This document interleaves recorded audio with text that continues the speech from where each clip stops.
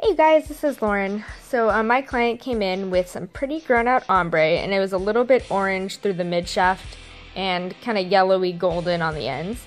My goal was to break this up, so I did just a ton of baby lights, so that way it almost kind of breaks her base color without actually breaking her base, because the problem with breaking the base is it always fades very warm. So this way I broke up that dark natural by doing all these little tiny baby lights, and then I added pops of brightness so it looks like a faux balayage. So if I just do balayage on dark hair, it just does not lift enough. So that's why I did this technique. So it looks like balayage. You have that smooth transition, really soft lived-in effect, but it's just a different technique, and it takes twice as long because you have to do so many little teeny tiny baby lights.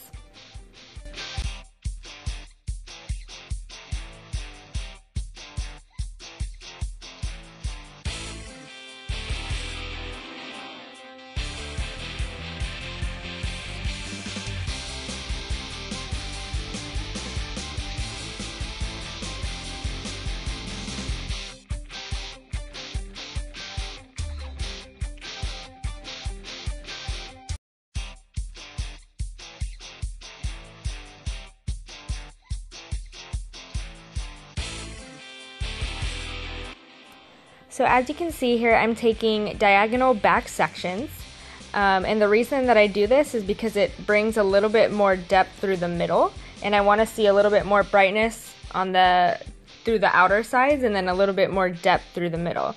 So and then in that piece right there, I just did I call it daggers. So it's just like it's not completely saturated on every single piece, and it gives it even more depth and dimension. Because in the back, I feel like the sun doesn't necessarily go so high up, and it doesn't do so much lightening in the back sections. So that's why I always make sure to add a little bit of depth and dimension. Also, because you're doing everything more horizontally. Of course it's diagonal back, but it's still horizontal, so there's so much more density in the back that when it all falls on top of each other, you just have like more density in your lightener too. So that section right there, I just split it right in the middle of those two diagonal back sections, so it's almost making a triangle. That section is going to be a little bit thicker, so that's going to give me even more depth through the middle. I skim the top, do a little baby light, and actually don't do it quite as close as I do on the two outer sides, so that gives it just a little bit more dimension there.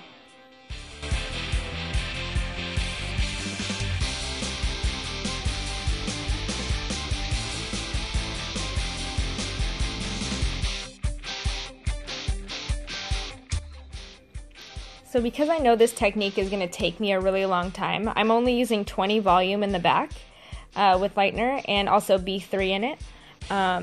That way I can kind of bump up my developer as I get toward the front, and if I need to, I'll wash something out if it's done processing before everything else, so nothing's over processed.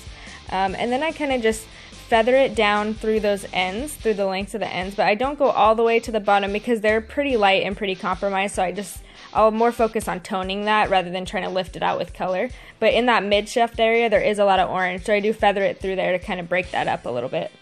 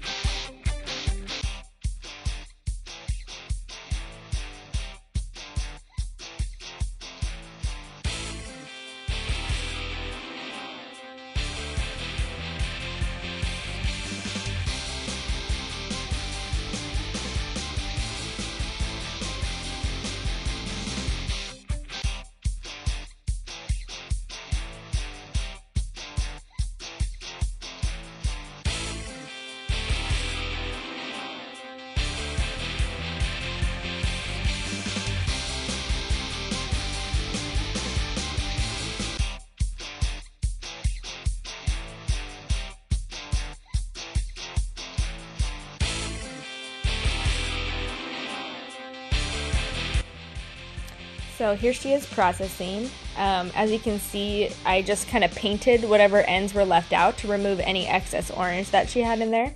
The reason I did that last is because she already had color in there, so I didn't want to let that sit on there too long.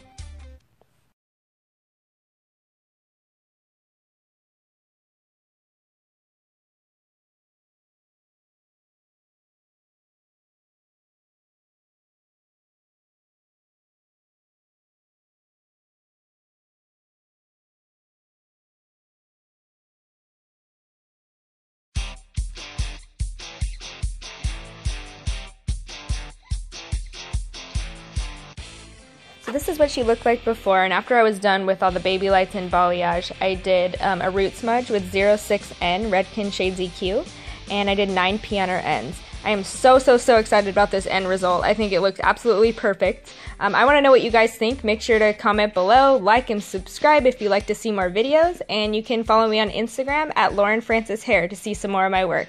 Thank you guys!